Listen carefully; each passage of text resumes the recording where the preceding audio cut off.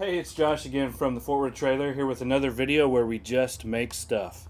We are continuing in this episode to paint our Nerf cosplay Nerf Strongarm cosplay mod.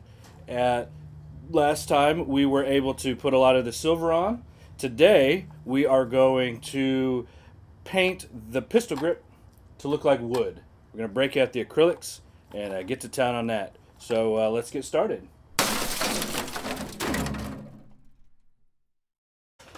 Okay, before I continue, I want to say a little bit about the state of the gun at this point. At this point, or at some point, we have to decide whether or not we are going to put the gun back together, or when we're going to put the gun back together. If I were leaving this black and just starting to put the weathering on, I would put the gun back together again.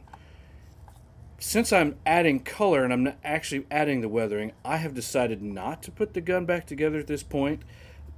If you look at this other one that I finished, and you can look closely at this one, there's color here around on this part right here. And so same reason, I decided not to put it back together because I had to get the color in underneath the cylinder here, and I didn't want the cylinder in the way when I did that. Now this one, this isn't a color, and I've already kind of put the silver on where I wanted to up under there. But still, because it's heavier, you know, when you put it back together, it's more lightweight. There's no trigger there to get painted. I'm going to do the same thing. I'm going to wait to put the to put it together until after I put the color on and when I start to weather it. Now once you start to weather it and you start to put all the dirt and the grime and stuff on it, you want it fully assembled so that the grime and dirt goes on it as though it were fully assembled, like it would in real life. So that's what we're going to do. If you were wondering when I was going to start putting it back together, again, we will do that next before the weathering starts. So today we're going to work with acrylics. Really important to have your brushes, your water ready, and your assortment of colors. Now, I don't use very many colors. If I were doing more sci-fi stuff, I might have a bigger selection, and I'm probably going to need to go get some more colors to do other things.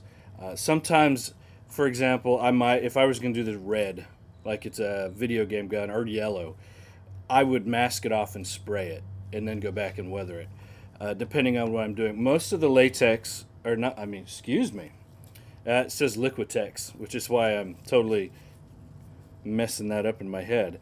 But most of the acrylic work that I do is for weathering or to make things look more realistic. In this case, we are trying to make a realistic looking wooden handle, so the acrylics work really good for that. These are the colors that I use, and I really don't use a whole lot of other colors, and I'm going to go over that real fast. This is one of the most important: raw sienna, burnt sienna, so the two siennas. Okay, this has a little bit more red in it. This is red oxide. Oxide is the scientific name for rust. So this looks like rust for obvious reasons, for weathering. Black for obvious reasons. Not just because you use black, but you mix the black in with all of these to lighten and darken it. And then I use this, and I use this quite a bit because I do a lot of steampunk, and this bright aqua green mixes with the gold and the copper color to make it look like the copper has been oxidized. And so that's why I have these real neutral colors and then a bright green, because that works with the copper. So what we're going to do here to make this look like wood is a living thing. It is made of cells. And just like in your body, the cells are transparent. And so wood actually has a depth to it that you don't realize. It's not just solid color. And to mimic that depth, what we do here, and the variation of color, is we put this on in layers. And in order to make this look really realistic, what we're going to do is we're going to do a lot of layers. And we're going to put them down, and then we'll put another layer, and we're going to build up this these multi layers of color. Some of them you can see through to the other colors underneath, and in the end it should look pretty well. And then when we go back and put weathering on it, it's going to look great. So for my base coat, I'm just going to use some burnt sienna, and yeah, let's see. I try to put these in the same place every time, but I'm going to use some of this other, but just to start with, I'm just going to do this. So I have a moderately big brush. Not too big, not too small. I want to be able to do some detail, but I don't want it to take too long. And I'm going to put this first color on. Now this is going to take me a while, so I'm going to speed up the video and then slow it down as I switch layers, so that I can show you guys how to do this. So here we go. We're going to mix a little bit this together and go to town. And you can watch as I do it.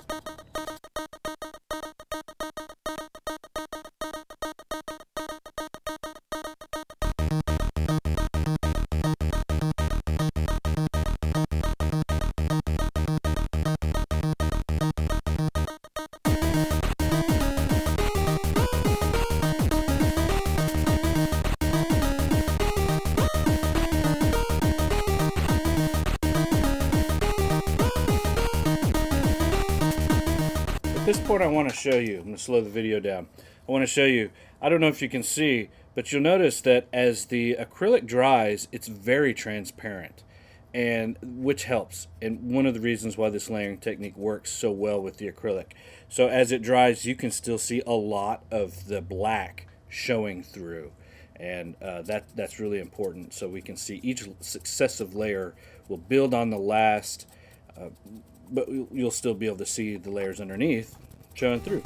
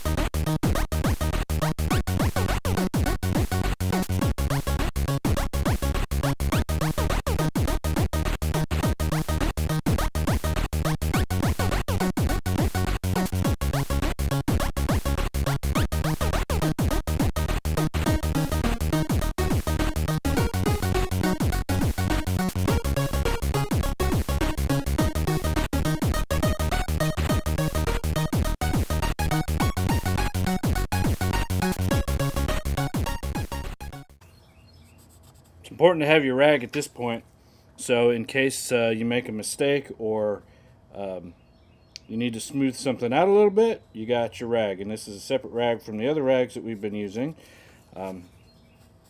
Wipe it off the silver that's on there. You know, get a little bit on there, need to wipe it off before it dries.